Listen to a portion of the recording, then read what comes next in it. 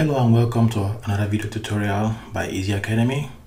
In this video, we're going to be covering how we can figure out the number of brokers we need for our Apache Kafka cluster.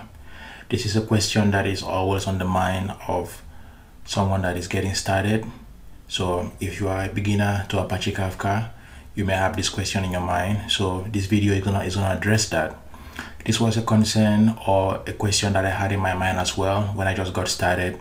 So I eventually figured out how to set up the Kafka cluster, setting up Zookeeper, setting up the other components. But sometimes people might wonder, how many brokers do I need? Do I need 3 brokers? Do I need 5 brokers? Do I need 7? Do I need 30? But how many do you need? Typically, you need an odd number, but the exact number that you need is something that beginners might have problems figuring out. So this video is going to address that, and this was one of the concerns that I had when I first started in the beginning to learn Apache Kafka. So I just want to show you some of the strategies that are behind the reasoning when you're figuring out your cluster sizing. Now in this video, we're going to be talking about some of the factors that influence the number of brokers you need for your cluster, and then we're going to figure out how you can calculate these different figures and constraints. Once we do that, we're going to talk about some of the tools that are available to simplify this process for you to figure out how many brokers you need for your cluster. If you're new to my channel, I would like to invite you at this time to subscribe. This is very important because as I release new videos and release new content, you will be the first to find out when this content is made available. So if you subscribe to my channel, if you also follow me on some of the social media platforms that are listed here, you would be the first to know when I have content available. So I have a YouTube channel, Easy Academy. You can also follow me on Twitter and GitHub, and you can check out my website as well for some of the content that I have to share on that website. Now, Apache Kafka is an open source data platform. I have a course on massive data processing using open source software. So the link to that course will be made available in the description section of this video. So if you're interested in this, you can check out my course on Udemy and give me some feedback once you've checked out the content. So I strongly recommend that if you are into using open source platforms to process and store data. That course is going to explain a lot. So feel free to check it out and let me know. Back to the topic of today's video. We're going to be figuring out the cluster size. So what are some of the things that go into figuring out the cluster size once you've decided to use Apache Kafka as your platform? Well, let's consider some of those factors. One of the first factors would be the Ingress Throughput, meaning the amount of data that is coming into the cluster. And then the second one is going to be the retention policy. So I'm going to take a brief moment to explain these two concepts. The Ingress Throughput into the broker, this is the rate at which data is coming into the cluster, into the brokers. And then if you want an analogy, let's say we have a warehouse where we need to store some materials. Now the Ingress Throughput will represent how many, let's say, packages are arriving at this warehouse at a particular time. So if we have maybe 10,000 packages that are coming in, the storage needed would also depend on the size of each package. So if you have small packages, you may need a smaller space. If you have larger packages, you will need larger space to store these 10,000 packages. So that is the first criteria, or the first factor that affects the size of the cluster you need. So Ingress Throughput means how much data is coming into the cluster per unit time. This could be measured in seconds, it could be measured in minutes, hours, or days. So that is the first factor you need to consider. The second factor you need to consider is the retention policy. So this has to do with how long you need to keep the data in your cluster.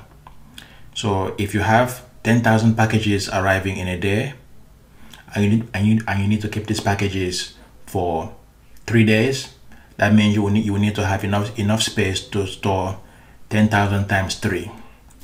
If you need to keep them for 5 days, that means you need to have enough space to store 5,000 packages. So as you can see, the same thing applies to the Kafka brokers. The storage capacity that you need for your cluster is dependent on how many messages are coming in, the size of each message, and also the duration in which you plan to keep these messages inside the cluster.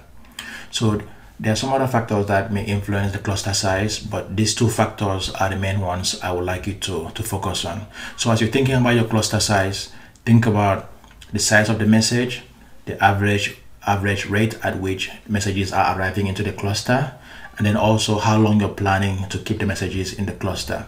Now remember, Kafka has something called replication factor. So this is how many times you're creating duplicate copies of the message. So if you have a replication factor of 1, this means that no other copy of the messages will be created. But if you have a factor of 3, this means that you have to create 3 copies of this message for each particular message that you have. So you also have to consider this factor as well. So the replication factor, which has to do with the number of copies you are keeping for each message, the retention policy, which is the duration in which you plan to keep the message, and also how many messages are coming in per unit time.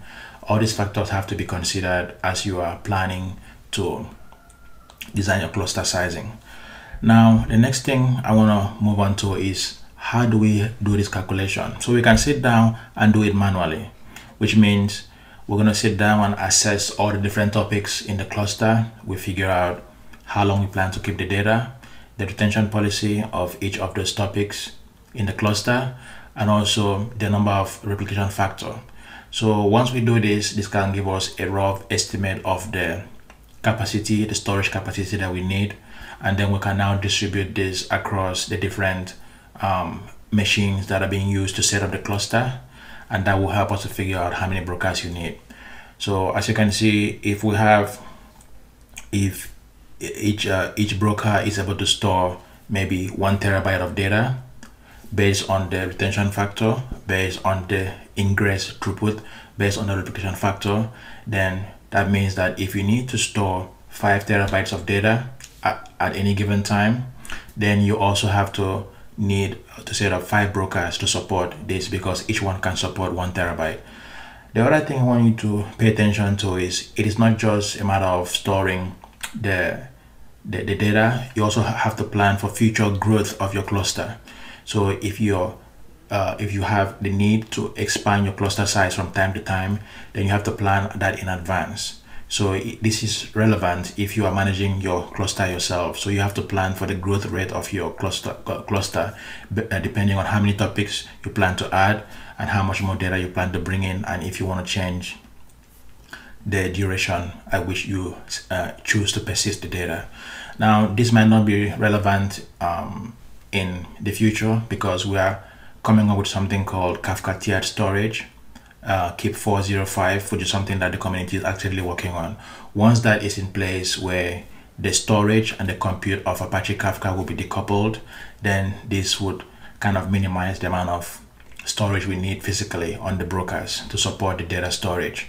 But calculating it manually would involve you figuring out the capacity of each broker, and then depending on the retention policy, depending on the ingress rate, depending on the replication factor, that would affect how many brokers you need for that cluster, depending on how much each broker is able to store.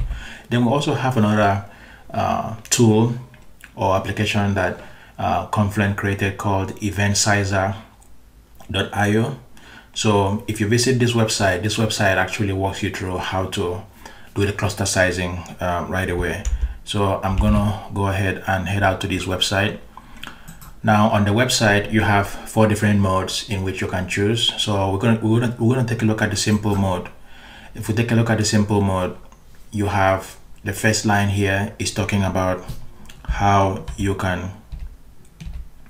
It's talking about the throughput in megabytes. So let's say we have 10 megabytes per second, and then they find out this is how much data, like how many different components will be pulling data out of the cluster, out of the brokers. So I typically put 3 for that. The retention, we need to keep this for 7 days. So you can see if you're having 10 megabytes coming in per day with a retention policy of 7, then we need to have enough storage for 18 terabytes. Now let me change this to day and see what happens. So you see, including replication, as I change the number, the rate at which data is coming into the cluster, this number actually changed. So these factors also affect, the main factor is the ingress throughput and the retention policy. So this actually affects the total sizing you need.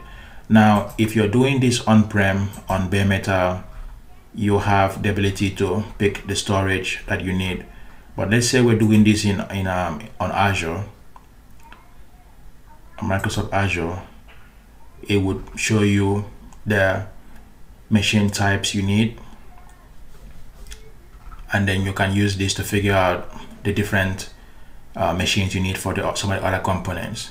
So for Zookeeper, for Kafka Connect, for REST proxy, for schema registry, and all the other components for the cluster ecosystem, you can see the different machines that you need. But for now, we're going to focus on just the broker. So the broker, Confluent recommends you use this particular machine type.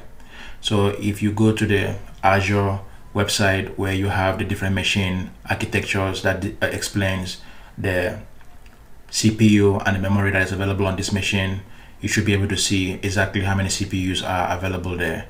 And then also you can take a look at the reference architecture to see what is recommended in terms of the instance types and how many you need for that setup.